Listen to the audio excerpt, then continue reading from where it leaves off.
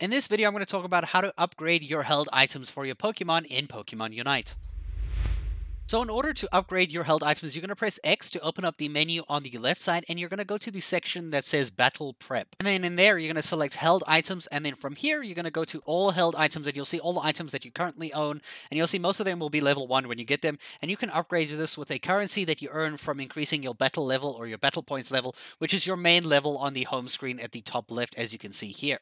Now in this item menu, all you have to do is select an item that you want and upgrade it. However, you need to be very careful because this currency that you earn is very limited, so if you upgrade the wrong item, you cannot unupgrade it. So you basically have to be very careful of which item that you want to use and make sure whichever Pokemon you want to focus on, you select the right one to upgrade to the maximum level to keep as strong as you can, because these upgrades are massive. Like for that muscle band, I got an additional basically like 7 damage, from basically 1 damage to 7 damage, and a 3.5% basic attack speed, which is crazy, dude. These are huge buffs to your characters, especially since you can wear 3 held items on each character once you reach the appropriate level. Now, unfortunately, there are ways in the game to buy this currency or get ahead a lot quicker so that you can actually upgrade these items quicker than anybody else in the game can. So unfortunately, some people are going to be a lot stronger than you if they have fully upgraded items and you're still playing on like, half upgraded items, because they're going to have